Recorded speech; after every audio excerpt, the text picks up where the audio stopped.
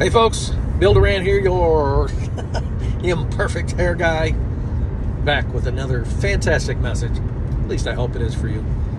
And if nothing else, I hope you get a smile and a laugh out of my hair.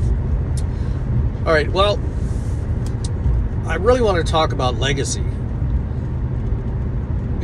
And I keep going back to this because I have conversations with my wife all the time about everything that's going on around us. And oh, by the way, she is the most fantastic wife ever.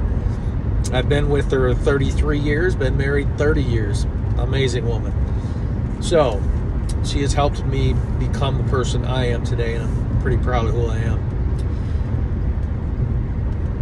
And our conversation was, we were talking about my brother passing last year. It's coming up on 9 months. And she said, within a couple of weeks, people generally forget about the person that passed away. And I said, yeah, that's really sad, because if people realized that they should be leaving some kind of legacy behind, that might fan their fire of urgency, and they may want to get things done quicker.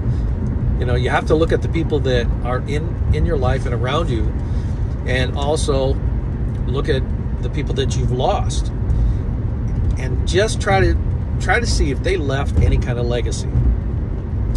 And I don't mean just a legacy of stocks, bonds, mutual funds, IRAs, gold, silver, diamonds, platinum, all that stuff. I don't mean that. I mean a legacy of that person. Because once all those physical assets are liquidated, there's nothing left. So you can't keep experiencing their legacy.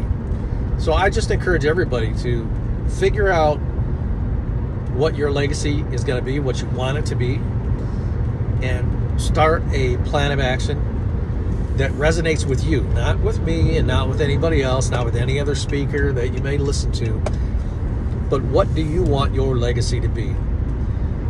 And how important is it to you to leave a legacy? And then lastly, how urgent is it in your life to get something done to be able to leave a legacy for the people that you love and care for behind? That's all I got today. I hope this sparks the,